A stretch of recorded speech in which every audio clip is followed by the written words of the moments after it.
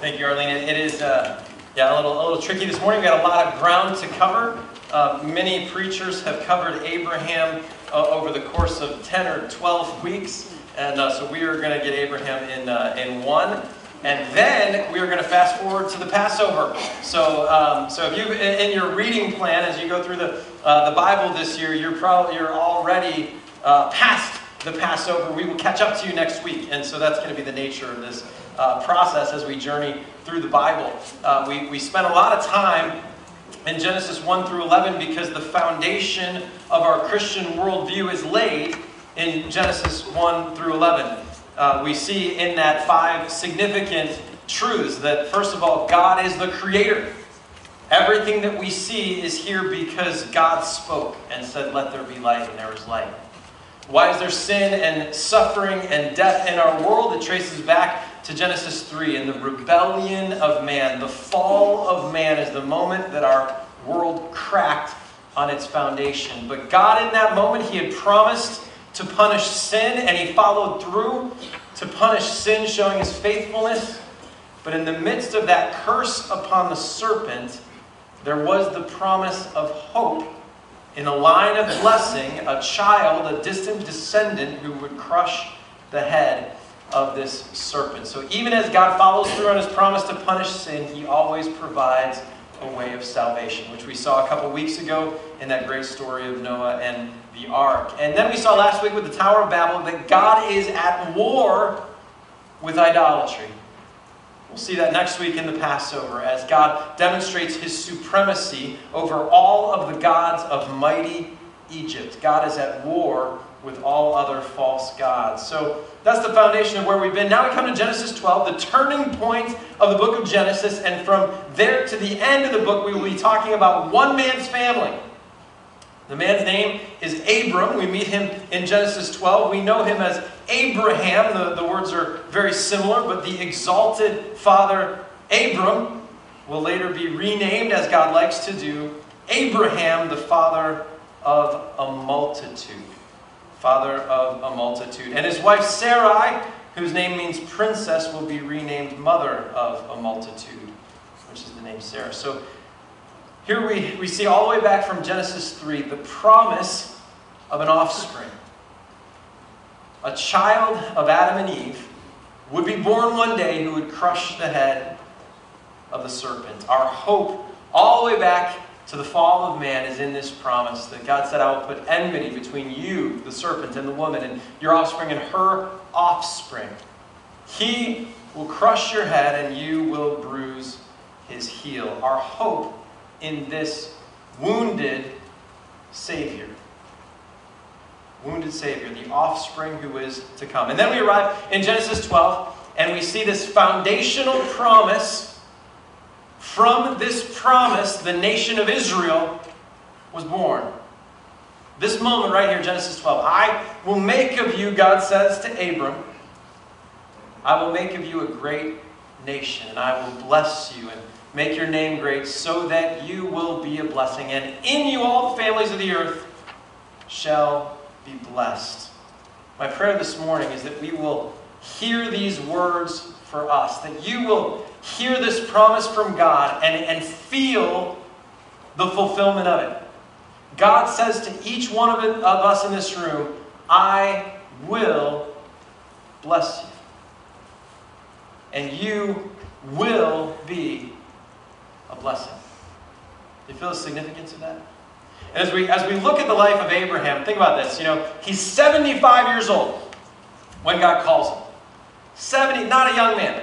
75 years old, God calls him and makes this promise that he would be a great nation. And he would have to wait 25 years. And God didn't give him a ticker and a countdown clock to say just a couple more years. No. God just made a promise. And then Abraham had to wait an indefinite, unspecified period of time that we know was 25 years. He didn't know that. And halfway through, you have this whole thing with Ishmael. Okay? So here's our summary today. We look at the story of Abraham. We feel that promise. God comes to him and says, "I will bless you. You will be a blessing." Unconditional, irrevocable promise. But in the middle of that timeline, Instead of waiting for Isaac, Abraham gives birth to Ishmael. How often do we do that? Instead of waiting for our Isaac, for the blessing God wants to give us, we take hold of what looks like a blessing in front of us, and that, of course, is life in the flesh or idolatry. Do you feel that? God says to us today, I will bless you. And of course, what we'll see is that He has blessed us. What for Abraham was 2,000 years in the future, for us is 2,000 years in the past. He has blessed us in fulfillment of this, and He is already using us to be a blessing to the nations. But I want you to feel this personally. Whatever you're dealing with right now, God says to you, I will bless you. You will be a blessing, but we have to follow this pathway that God gave to Abraham, the pathway of faith. We have to learn from his mistakes and not turn from the pathway of faith into the flesh and give birth to more Ishmaels, though no doubt we all have done that any number of times. Put yourself in Abraham's place. If you were 75 years old, I'm tempted to ask if there's anyone here who's 75. Don't worry, raise your hand. If you were 75 years old and God showed up and in an unmistakable way said, you are going to not just have a baby, but through you a whole nation will be born. Would you have the faith to believe that promise? Even now, I'm 42 years old. If God came to me and said, Kristen is going to have, you got 4 boys, that's nothing. There's a nation coming, right? I would say, well, Lord, you got some biological issues to be working against, right? Which is the same thing Abraham and Sarah, that they would have said, well, you know, Lord, we've been married a long time. He's 75. Sarah at that point was 65. We haven't had babies yet, so that means there's some issues. There's some, you know, this ain't going to happen. Would you have had the faith to believe that? And if you were tested in the way that Abraham was, your wife comes to you with this offer of a maidservant that you kind of noticed, you know, would you be tempted by that? Think fast forward then to Isaac. Okay, 25 years go by and you have the fulfillment of this promise. Here's the long-awaited child, and he's now a teenager. He's growing up. All your hopes and dreams are invested in him. This is the blessing. This is the child of promise. And God says to you, okay, take him over this mountain and offer him to me as a sacrifice. I mean, put yourself in Abraham's position. It's easy for us as we read this account and we say 75 years old and we turn the page and now he's 86 and we turn the page and now he's 99. That doesn't seem so hard, Abraham. Have you waited for anything for 25 years? I mean, can you imagine? Just walk in his shoes for a minute and feel what faith must feel like. How many, as we look back on our lives, how many Ishmaels have we given birth to? How many times, instead of waiting on God's way and on God's plan and trusting Him to bless us in the way that He wants, how many times have we taken matters into our own hands and said, I know I should save up for that car or that purchase, but I want it now, and I can put it on a credit card. How many of us have financial Ishmaels in our background, right? How many relational Ishmaels do we have in our background? Instead of waiting for that person that God has for you and trusting in His timing and His way, we're drawn to whoever that first person is who pays attention to us and the consequences we carry with us for years. How many times has God said, there's a conflict between you and someone, you need to go and work out that conflict, but instead of obeying in faith, we let the conflict fester. How many Ishmaels are following after you? That's called life in the flesh. Life of self-reliance, like we looked at last week, self-focus and self-exaltation, the life of idolatry. The story of Abraham in this passage from Genesis 12 through 22, and really the whole book of Genesis, invites us to the pathway of faith. What we'll see in the story of Abraham is this exhortation to trust in the promises of God. That's why I want you to hear that. God says to you, I will bless you. You will be a blessing. Hear that as a personal promise from God to you today. God has blessings in store for you. Of course, the ultimate one is Jesus. He says, look, I have already fulfilled this promise. I have blessed you. This is the blessing you're going to pass on, but it applies to every other area of life too. God says, I want to bless you. I want to give you life in abundance, but you have to wait for me. You have to walk in my way and in my timing, trusting in me. Here's the pathway of faith. Hold on to this. Follow the pathway of faith in order to experience the rewards of faith. Those are the two parts of our message today. We'll see from Abraham the pathway, what faith looks like, and then the great rewards when we walk in it. This is the place to stand. This is the place to rest. We saw last week with the Tower of Babel that idolatry is the thing to avoid. We need to turn away from our false gods and our false idols, and we need to take hold of the better promises of God. Every temptation is a false promise. It's a lie from the devil that says life is over here, blessing is over here, and we believe that lie, and we take the bait, and we go off the path of faith and into the life of the flesh, and that's where Ishmael's come from. The call of God is to stay on the path, to trust in Him even when things don't make sense, to stand firm on this point that we know God has promised and He is faithful. To me, it's a picture of you're building your life like a house. This is the foundation. This is what we stand firm upon, that our God is faithful. We sang of His faithfulness. Great is thy faithfulness. If you're reaching for something to hold on to, you know that idolatry can be like a life preserver, and you're looking for something to hold on to, and you hold on to money or a person or a goal or an achievement. No, hold on to this. Hold on to the promises of God. As you study God's Word, you'll see them over and over in the pages of Scripture where God speaks to you and says things like this: I will bless you. You will be a blessing. Hold on to this. That's the foundation for the house that we are building. Jesus said, whoever hears these words of mine and puts them into practice is like the wise man who built his house on the rock. This is the rock. Hearing the words of God and believing them to the point that we obey them. Picture to me of like you zoom in on that house. There's the foundation, this firm, unshakable foundation that is the promises of God. And you zoom in to the bedroom and there's a bed there. There's a memory foam, select comfort, sort of whatever, that you can rest in called the promises of God. This is not just our firm foundation. This is our place of rest and security and peace in the Lord and in His promises. So let's walk through this with Abraham. The pathway of faith. 5 steps of faith. The first one is to repent. The Lord called Abraham in Genesis 12:1 to go. Go from your country, your kindred, your father's house to the land that I will show you. The first step for Abraham was to leave Haran, where his family had moved in and had resettled in, to turn his back on his past life, on his extended family, on his homeland, and to go into some place unknown.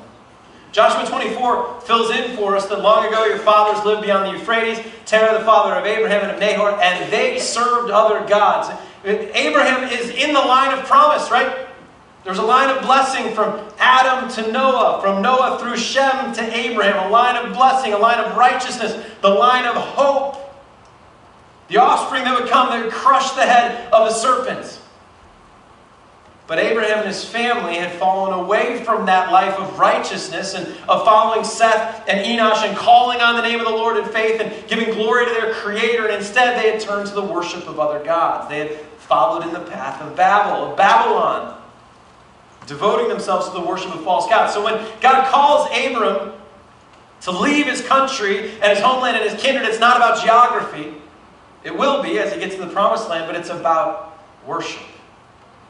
Leave behind your worship of other gods. Sever all ties. Break all past allegiances. That is the beginning of faith. To repent. To make a clear and thorough repentance. Have you done that? Have you repented? One of my favorite things if I sit down with you individually is to draw a line down the middle of the paper and ask you, what's your before and after? Can you see your life before Jesus? and how you belonged to your sin, you were a slave to your sin, you were driven by goals that had nothing to do with God. And after Jesus, after you committed to Him and you made that break with the false gods and idols of your past, now you're a different person. You're on a different path. You're following after Jesus. It's all about Him. Do you see that? If you can do that, if you can draw a line down a paper and see, this is who I was, this is who I am, then you have a clear line of repentance. If that's an exercise that you're thinking that might be difficult for you, I'd encourage you to do that exercise with someone you trust soon. Begin to think about that. What is your before and after? What false gods have you turned away from?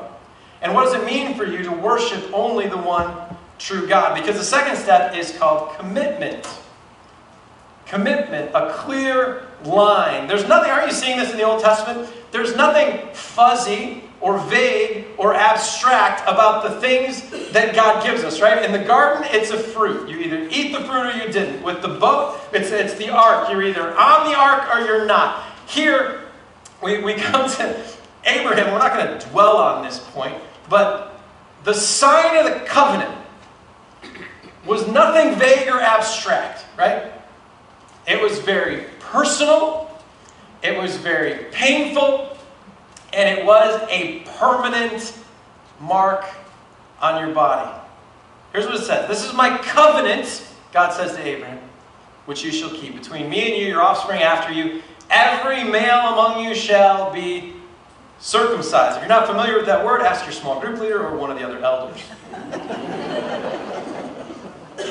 The point of a covenant is that it is more than a contract. We think contractually. We think, I do this, you do that. A covenant is much stronger than that, much deeper than that. It is a binding relational promise. The closest we can come to understanding a covenant is a marriage, where man and woman make vows to each other, and through those vows, a relational bond is formed. The two become one in marriage. That's the best picture of what's happening here between God and Abraham. God is making a solemn promise, and the ring, in a sense, the sign of that union is called circumcision. It is a clear line. There is a definite before and after. There is a painful intermediate thing. Personal, painful, permanent, and in the Bible, we're going to get into this, bloody. Blood as the sign of the covenant. Now, in our new covenant, we have a different sign. It's called baptism. Baptism is the sign. This is the line that is drawn. If you've made a commitment to Jesus, but you've not been baptized, I'd encourage you to really wrestle with that. Schedule a meeting. I'd love to talk with you. Talk with your small group leader or one of the elders about that. Don't worry about circumcision. Talk about baptism. Have you been baptized by immersion? Think about what it means when you go underwater. To go underwater, Romans 6, study that. Romans 6, 1 through 6. To go underwater is a symbol that your old self, your fleshly old self, has died. Crucified with Jesus, dead and buried with Him. That old you is gone. Theologically, spiritually, your old self is nailed to the cross and sealed away in the tomb with Jesus. That's what baptism represents. You go underwater. Something dies. But you don't stay there, right? Death is not the end of baptism. You go under so that you can come back up. When the old self dies, something new is born, a new creation. You're born again in Christ. You die with Christ so you can rise with Christ. Come up out of the water, new, filled with the Spirit, forgiven and free. See that? It's a clear line. That's the beauty of baptism. There's not a like, I've been partly baptized. If you were sprinkled as a baby, we can talk that's a little bit. But there's no fuzziness or ambiguity. Have you committed yourself exclusively, completely, wholeheartedly to Jesus? There's that before and after. The third step on the pathway of faith is obedience. Back in chapter 12, God said to Abraham, go. Go from your country. Verse 4, so Abram went, as the Lord had told him, and Lot went with him, his nephew. Now, if Abram had said in that moment, Lord, I got it. I believe in you. I believe you're the creator. I believe you got a good plan for me, but hold on. I got some stuff I got to attend to here. You know, my wife and I would really like to have a baby first before we get going. our ranch and our plans, our flocks really have some stuff we need to do. If Abraham, if he had made excuses and delayed and procrastinated, we would not know him as the man of faith. It's because he heard the word of God and he obeyed.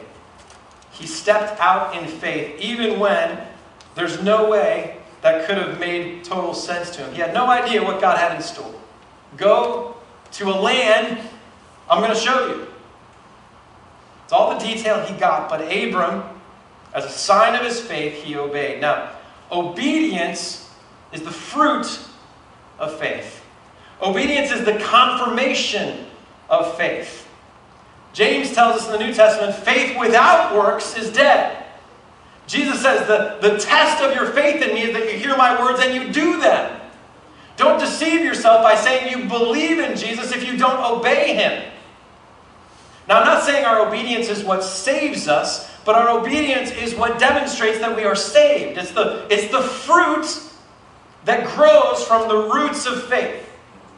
So if you don't see obedience in your life, where the mark of your life is to know the will of God and to do it, then you would be right to question whether you truly believe it. Without works, it's a tree without fruit.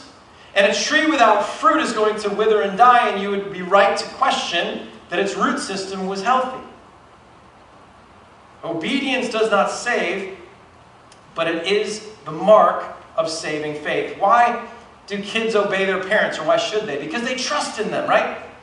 Soldiers, yeah, amen, let's hope so. Soldiers should obey their commanding officers because they trust those commanding officers and the plans that they have for them. Employees should obey their bosses because they trust the leadership of the bosses above them. Church members should obey the leadership of their governing board because they trust that that's a godly group of leaders who is praying and connecting with the Lord. Do you see this?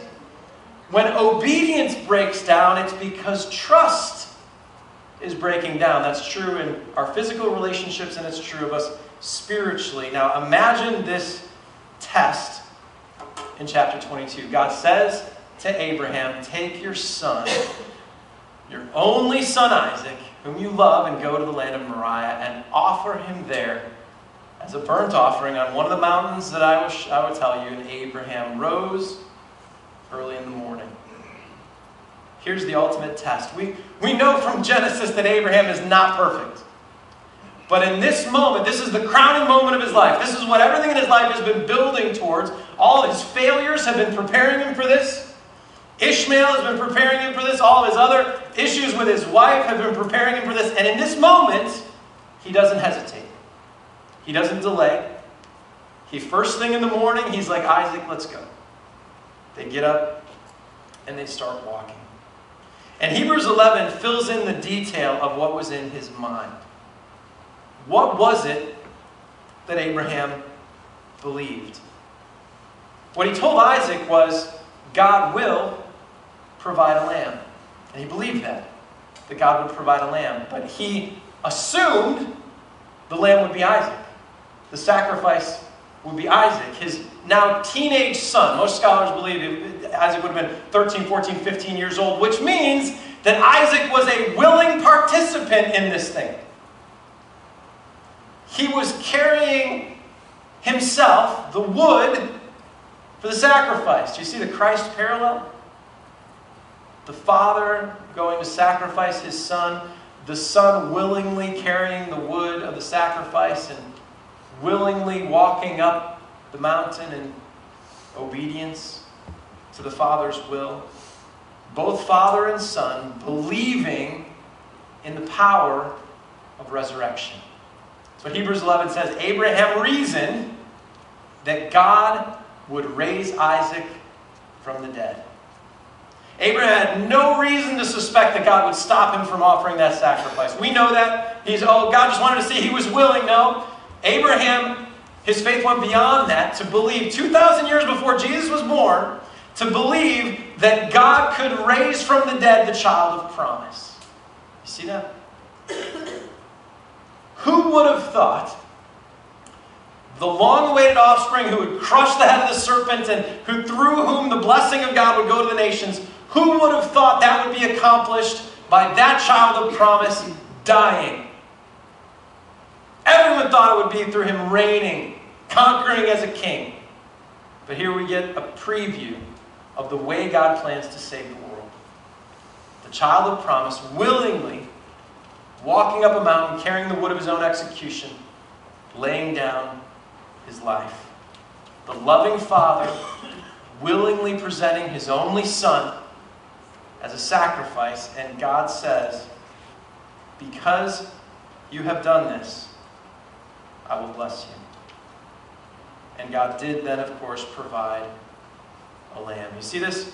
Repentance, commitment, a clear line, obedience to the Lord, even when it doesn't make sense. That's the crowning moment of there's no way that made sense. How often has God done that to you where he says, the thing that you love, right now I'm calling you to let it go. Surrender that job thing, surrender that relational thing, let go of that plan you had for your child. I'm calling you right now to let go of the thing that you were clinging to. Let it go and watch how I give it back to you. Or watch what I give you in its place. God says, I will bless you. Do we believe that? Are we willing to wait for the way that God wants to bless us? Step 4 is to pray. Verse 8. There, he built an altar. Abraham, he left his homeland in repentance. He went on a new adventure of faith with the Lord. And when he got to that first milestone of arrival in the promised land, he built an altar. And there he called on the name of the Lord. Prayer is the mark of dependence. And this is not just a one-time thing. This is a daily dependence on the Lord, that we live a lifestyle of calling on his name and depending on him. A prayerless life is a prideful life of self-reliance. If we are prayerless, we are saying that we don't need the Lord. We don't need his direction. We don't need his power. And we don't trust in his plan.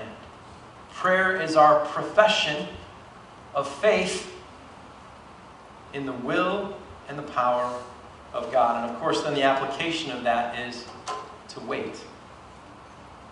And this would have been the hardest part of the whole story of Abraham. How many of you are like me and Indigo Montoya and you say, I hate waiting? No one likes to wait. No one intentionally prays for patience. If you've been a believer for a long time, you've learned that lesson, right? The last thing you want to do is pray for patience. You know that the Lord's going to make you wait on something and it's going to feel interminable. Imagine you're Abraham. You're 75 years old. He makes this promise. At first, you and your wife are thrilled. We're going to have a baby. A year goes by and you're like, that really could have happened, A year, that's kind of standard timeline for having a baby. Maybe it'll be 2 years, maybe 3. Imagine. For them, the breaking point was around year 12. And we can sympathize with that. After 10 years, now instead of being 75 and 65, they're 85 and 75. And saying, Lord, how can this possibly be? How can we trust you for this blessing? We're going to die before this thing is going to happen. There's got to be another way. Maybe there's another way. And that's where Ishmael came from. We need to wait for God to give us our Isaac. We need to repent when we give birth to all these Ishmaels, and we need to avoid those. Let me apply this for us to a few groups. If you're single today, if you're young and you're single again, or you're in that stage, if you're single, hear this. Wait for your Isaac. Wait for your Rebecca, as it were. You read on through Genesis. Wait for the one that God has for you. Don't rush to the first person that might get your attention. Wait on God's timing. He promises to bless you. You hear that? He will bless you. But you have to follow this path of faith. Don't trust in yourself. Don't ever trust in your own desires. Trust in the Lord with all your heart. Now, if you're married, hear this. God has promised to bless you. A part of his plan to bless you is your husband or wife, even if it's tough. Even if it feels like sandpaper, it's grinding down your rough edges, that's God's blessing to you. Don't take matters into your own hand and try to manipulate and control your spouse. Leave it to the Holy Spirit. He is the trained professional in this area. Be thankful for the one God's given you. Think about, in every life stage, how easy it is to envy those in a different life stage. Before you have kids, all you can think of is, we want to have kids. Once you have kids, all you can think of is, can we get them out of diapers and get them sleeping, right? Once they're out of diapers, you're like, can we get them in school? Something, right? And then once they're about halfway through elementary school, you're like, oh, can we have them back in the baby stage, right? And it's so easy to envy other people. Can we be thankful, right?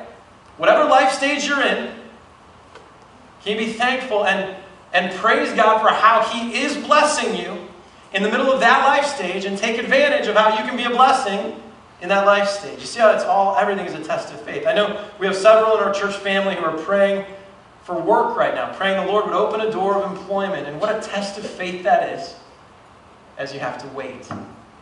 As days turn to weeks and weeks turn to months, it's one of the greatest tests of faith that we experience today. Many in our church family have loved ones who don't know Jesus or aren't walking with Him right now. That's one of the hardest things of all to wait for. To wait on God's timing, to trust in His plan to reach that person in His way. Again, you cannot be the Holy Spirit to someone else. When He opens an opportunity and He leads you to speak, you have to speak. But when He tells you to refrain, you need to refrain and be patient and wait on His timing. You see, this faith is the pathway God calls us to follow. Every stage, every experience. There is a line that marks the beginning of that pathway of faith. That's that moment of commitment to Jesus. There's a line. You cross that. But after that, you're on the path until you die. And the whole point of walking with the Lord is to stay on the path and not stray from it. Now let's look at the rewards of faith. 3 rewards in this first promise in Genesis 12. I will make of you a great nation. God promises a people, a community of the redeemed. I will bless you. And in you all families of the earth will be blessed. God promises a people and a provision of blessing. And for your offspring I will give this land. Brings them into this promised land. A people, a provision, and a place. You can see I stole 2 of those from Colin and put provision in the middle. So read your openthebible.org, wonderful resources there. Let's look at these in turn. First of all, a people. Connection into community. God's first thing to Abraham is, I will make you a great nation. And of course, we know the fulfillment of that in the whole nation of Israel. It took 400 years, but they multiplied in Egypt. We'll see that next week. It was enough to freak a Pharaoh out. But by the 3rd generation, think about all they had. By the 3rd generation, you got Abraham and Sarah finally have Isaac. Isaac finally has Jacob and Esau. And how messy did that get? How quick, right? And even Jacob ends up with 4 wives and 12 kids. And you're like, by the end of Abraham's life, he's like 12 messy, conflicted grandkids who are trying to kill each other. He's like, that's my great nation? Right?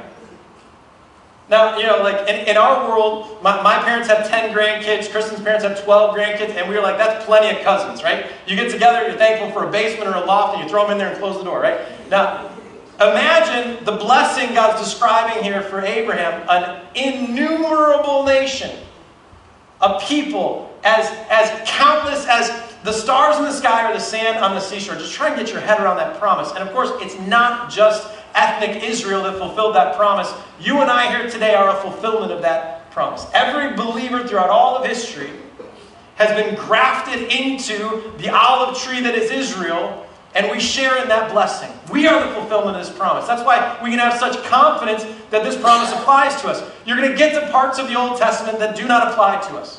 So be careful as you read. Understand the context of what you're reading, and don't go get long tassels and let your sideburn grow. You don't have to worry about that stuff, okay? But certain promises to Israel are overtly and explicitly fulfilled in the church. And this is one of them. The blessing that was to come is Jesus. We share in that blessing, and so God promises to not only bless us with Jesus, but through us to be a blessing to all nations. It's a fulfillment of everything the church is all about in the Great Commission that He's given us. We are a part of something bigger, this people that God promised to us. And think of the reward that was for Abraham, that even that early fellowship he had long before Isaac was born, we find out that he had 318 fighting men. So Abraham, even before Isaac, he already had a kind of weird, twisted little family around him. A community. Isn't that a picture of the church? Must have been well over 1,000 people in that early community that was on a mission. They were on a faith adventure together, going somewhere they didn't know where. What a description of church. We're on a journey. God says go. We say, where are we going? He says, just follow me. But in the process, you become a family. A community, a messy, mixed up community. People from all different backgrounds.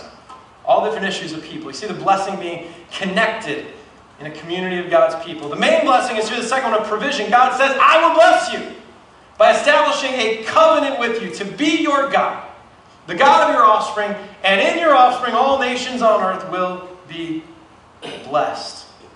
There were many short-term fulfillments, or what looked like the fulfillment of this promise. The child of promise. You think, David, how many in the nation of Israel, they said, this is it.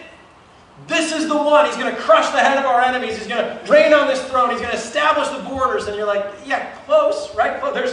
God certainly used David. He blessed the nation of Israel. He blessed the nations through David, through Solomon, through Hezekiah, through Josiah. But every king of Israel, every priest and prophet, even the patriarchs like Abraham and Moses, everyone had issues. Everyone had sin issues in them. And so there was a little fulfillment in these kings and priests and prophets, but not the ultimate fulfillment until the one came who overcame sin completely. And so we see, obviously, the ultimate blessing and fulfillment of this promise, the provision of blessing, is in Jesus. And look at this. When God promises to Abraham to multiply and make him into a great nation, it says here in Genesis 15, he believed the Lord. He said, this is what I'm going to hold on to. This is what I'm going to build my life on. This will now be the foundation for my entire faith and life, the promises of God.